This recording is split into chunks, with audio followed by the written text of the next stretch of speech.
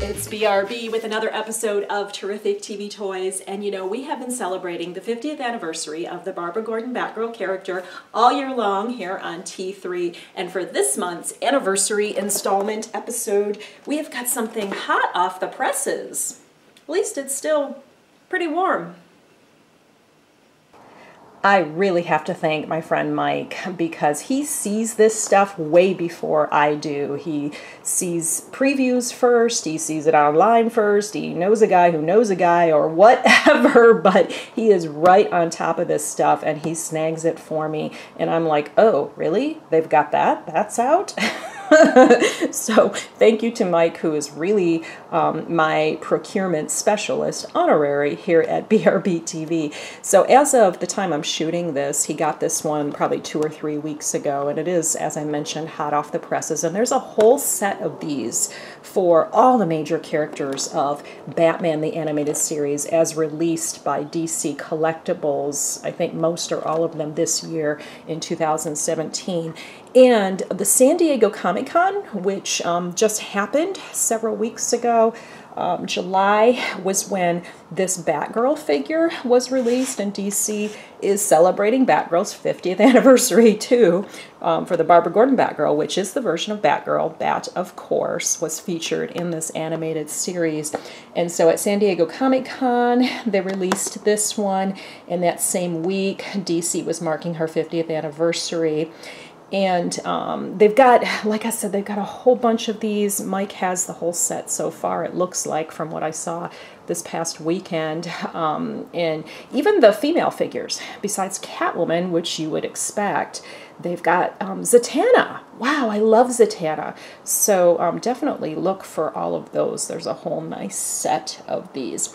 This Batgirl figure is based on the 2-part episode of Batman the Animated Series called Shadow of the Bat. And that was the debut of Batgirl, although Barbara Gordon had been on an episode or 2 before that, pictured at her dad's home, you know, as just Barbara Gordon, very much foreshadowing the appearance of this wonderful superhero that I have always loved. So taking a look at the packaging, because this girl's coming out of the box. This is an out-of-the-box experience, so if you have this and you're leaving it in the package, you can live vicariously through this video. The packaging is rather simple on the back, just the stylized logo of Batman the Animated Series set to a more modern look. And then we've got the logos on the back, DC, trademark and copyright DC Comics, all the other more legal verbiage. Sculpted by Irene Matar, and this has a number 41. There's another version too, by the way, Black Leotard with Batgirl, which is represents the redesign a few years into the show. Around about 1996, they redesigned a bunch of the characters and recast the show as the new Batman Adventures. And so she was wearing a black leotard and had a little bit leaner look along with a lot of the other characters. This retails, by the way, $28. You can find it online in a variety of places. So, ooh, let's get in there. It does say how many parts? 15 pieces. I was trying to count them through the plastic and I did not count 15, but let's see what we discovered, because I am discovering this at the same time as you are. For the most part, when I take things out of the box, I don't keep the packaging unless it's really, really special. Since this is a card, I probably won't keep it. Looks like we got some tape action on that there too. This will be helpful to peel away the tape. All right, we're going to get her free of this. I hope I don't need any scissors or anything like that, because I did not grab them. I'm going to have to leave you hanging for a second to get them. Oh, okay, I see how that comes out. And there's a piece of tape there. We're going to tape off. All right, wow, look at that. That is plastic. Okay, so there's a little folded paper here with instructions. Turn around. How interesting. let's look at this stuff first. Oh, is this going to show me the set? Oh, this is so nice. Now, instead of me just saying there's a whole big set of these, I can show you. Look at the major animated series that followed from Batman the Animated Series. Like I said, the New Batman Adventures was the redesign right about 1996. Then you had Batman Beyond, Superman the Animated Series. You even had Justice League and Justice League Unlimited after that. But look at this nice homage to that. And a little bit of promo for the other stuff. Batman Beyond looks good. And we've got Ace, the Bat Hound, Holiday Joker. Loving that. It really does make me... Oh, and look, there's Lois, too. Really does make me want to go out and get some others in this set. Okay, this is going to give me instruction, I think, which is really good because I've said before that, and even though stuff like this is really geared more toward adults and not kids, you kind of have to be a kid to figure out some of this stuff when you open it. Okay, so we've got a post that goes into the stand. We've got, oh, that's very similar to what Mattel does with some of its Barbie doll line, the collector Barbies, with a little thing that goes around the waist. All right, so maybe we can do it. Maybe we can figure it out. Although I don't see a post. Oh, there it is. It's clear. It's clear plastic. Okay. Looks like maybe either end will do. But we did that one. I am going to need some scissors. Pausing momentarily. Oh, actually, no, I didn't need them because this is a twisty tie. Okay. Oh, good. Grab that. Off of here. Come on. Well, we don't even need to do that. Throw that over there. Let's see if we can grab her out. She does have quite a bit of articulation. She does also have a batarang. Okay. All right. Yeah, a lot of articulation, even in the wrist. Wow, how do you like that? Elbow, wrist. Are we moving the head? Not really, because she's on an angle there, so she's not really going to swivel her head. But nice elbow and wrist articulation. She's sort of gonna sit, maybe not really. And then, yeah, we got movement there, and we got movement in the ankle. Okay. But the big thing of this one, after I take out the little thing for the stand. Oh, okay. I see. Oops. That's what we're doing. And it's kind of convenient that you can move it along on here and grip wherever you want for the stand. I do like the, even though it's a little weird because it's like instructions on a stand, I do like the imprint on the stand. But anyways, I do digress. Back to this, I think what really is the outstanding feature of this figure are all these little hands that have clear plastic covering. Oh, I see. We are going to peel up this little piece of tape. They're very small and definitely not for little kids. You might swallow them and certainly lose them. Okay, I'm going to take off this hand, right? I feel like I'm breaking it if I take it off, right? Oh gosh, I'm afraid. These are just not, unless there's a special gizmo, but hands in every, like this is where she's sort of gripping something. I'm gonna have to find something to put these in. Maybe I'll use the little lunchbox accessory that came with one of my Barbie Batgirls. There's a little lunchbox from the Batgirl Barbie of the animated series. That would be a good place to put all these hands. I'll show the grip on each one. And then this piece of tape.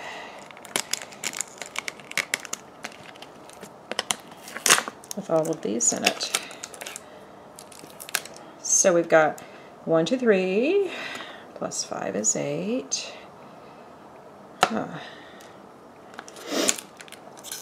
8 hands. Am I assuming we've got 4 of each of the varieties of hands, left and right?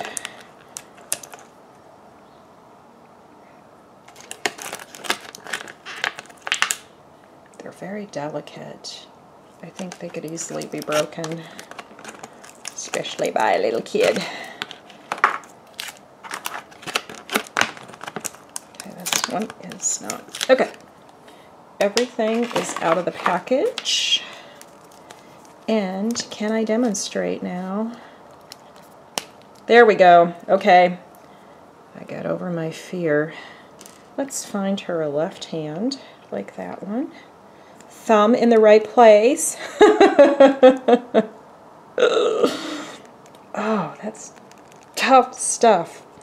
Take some care when you do this. Ow, that was the wrong one to pick because those fingers are like boring into my fingers. Okay, here's a different one. Or put that one. Nope. Nope, nope, nope. I just want one that's not going to kill my hand when I'm forcing it in. Ooh, ooh, ooh, ooh. That post seems to be breaking. Again, very fragile. So be careful with these. Ow! It's killing my thumb right there. And I'm going to try to force it in. Now she looks like a mutant. The hole is very small there. I don't want to waste too much of this video time. Again, wrong hand. Let's just put this one in if we can. Oh my gosh, this is super hard. All right, well, I'll leave that for the experts out there. Let's demonstrate the other part of the figure. She'll go handless for now.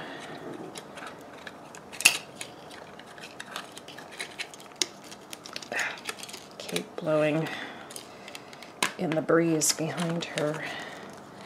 All right.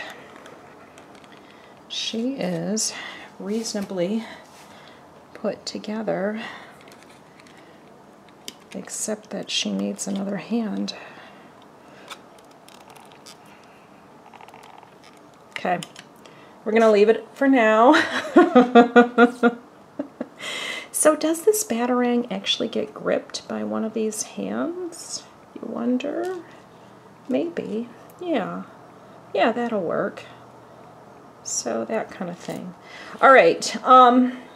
So that is the Batgirl, part of the new Batman the Animated Series set from DC Collectibles. There's something else I want to show you in this video. Very special because we've been celebrating this anniversary all year long here on BRBTV. I thought it would be appropriate to show you where it all started for me. We're reaching way back in the vault. And this is where it started as far as Batgirl for me. This is my full collection of Batman family comics from my childhood. Most of them from my childhood. Some of the issues I did pick up later in adulthood. But this is where and how I was introduced to Batgirl as a little girl, was the Batman family comics from the 1970s. And you can see that I wrote my name on my comics. I always point that out when I show comics from my childhood on this series. And actually I've got 2 number 1s. I bought that later. $4.50, Batman Family number 1. Just because I had worn this one out. I'm pretty sure this was the first one I got, and I'm pretty sure also, the memories are a little fuzzy, but I think I first got my very first glimpse of Batgirl in this #1 Batman family comic when I would go to my grandparents' house every Sunday afternoon. Our family would go there and they'd have dinner and all that. And they lived in a nearby town in Michigan, about an hour's drive from where I grew up. So we'd all pile into the car and go to Grandma's house.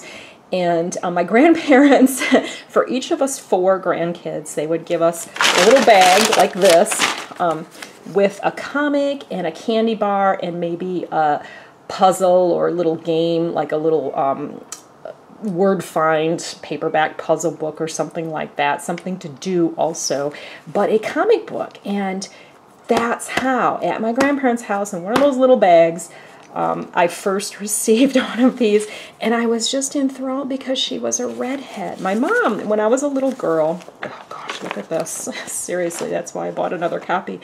My mom would always make an effort to get me dolls that had red hair that I could identify with. And so to see a comic with a red-haired hero in it, I think at the time I was aware of Supergirl as a blonde, Wonder Woman as a brunette, probably other female heroes out there, but to see one with red hair was just amazing. Every one of these frames, like, I remember seeing this as a little girl and thinking, oh, that's a cute outfit, I love her skirt, you know. It's like you look at comics from your childhood and you remember how you felt as you read them, even if you didn't read all the words and you were just looking at the pictures, which I probably was doing. Oh, but I remember that. That's a great panel when she kisses him. She's kind of playing around with Robin a little bit because he's just a boy, you know. But here it is, my very first introduction to Batgirl as a little girl, and then collected quite a few others. That's a great image on the front of that. And they didn't run this series for all day long. Oh, appearance of Batwoman. I love this version of Batwoman from the 60s and 70s. And so all of these very famous covers, most of which I remember. There's another one I've got a couple issues of, most of which I remember from my childhood. And then others I tracked down in comic shops in my adulthood. But this was a great series because though Batgirl first appeared in 1967, as we know, Joker's daughter, I love that. She really came into her own, I think, in this comic series in the 1970s. This was a Batgirl showcase because up until that point, she really just made guest appearances in the other Batman titles. There's another good Batwoman issue where they bring Batwoman back. I love Batwoman, that issue.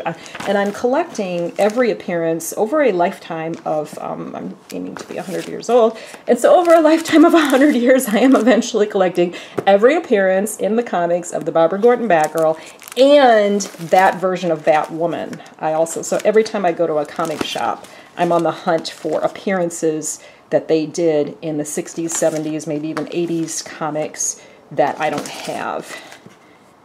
And the Barbara Gordon Batgirl continues to this day in the comics, so I've really got my work cut out for me. But that's where my friend Mike is a big help too.